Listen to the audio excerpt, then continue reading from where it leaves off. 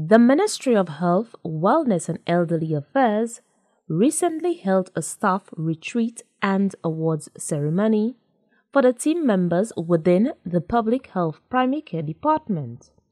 The staff retreat and awards ceremony allowed for recognizing the contribution of the team members and provided an opportunity to get away from the day-to-day responsibilities and focus on strengthening leadership and professional abilities. Chief Medical Officer Dr. Sharon Bilma George recognized the sacrifices made by the team members over the past 2 years, both in the management of programs and the COVID-19 pandemic.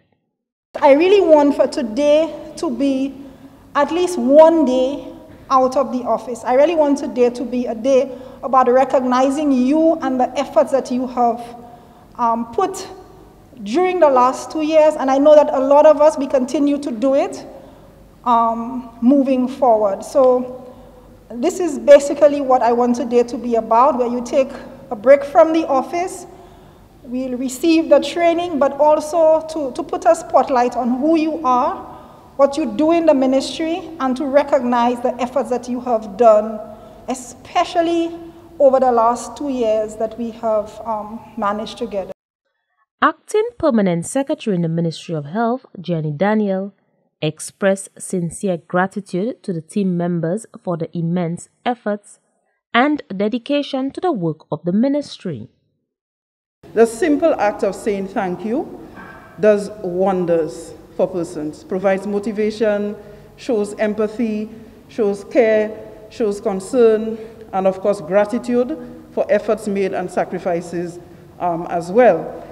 I think that we have fought a good battle, and I implore you to continue to embrace the strategies that will help us to continue in our fight, our objective to attain good health for our citizenry, and of course to strengthen our health profile in the event that there is an upcoming epidemic or pandemic on the horizon.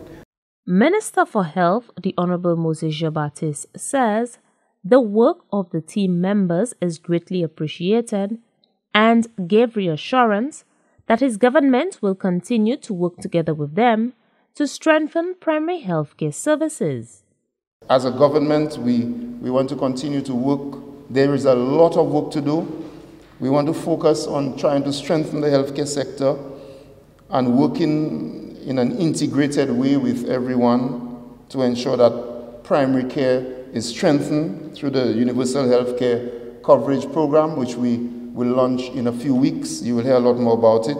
We want to ensure that we continue to integrate COVID-19 management practices and processes in the healthcare system in general, that we no longer see COVID-19 as a special threat, but part of our normal healthcare management as we move forward.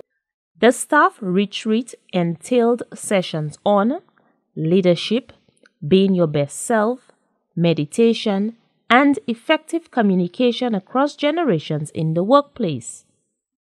Reporting from the Communications Unit of the Ministry of Health, Wellness and Elderly Affairs, I am Fidel Neptune.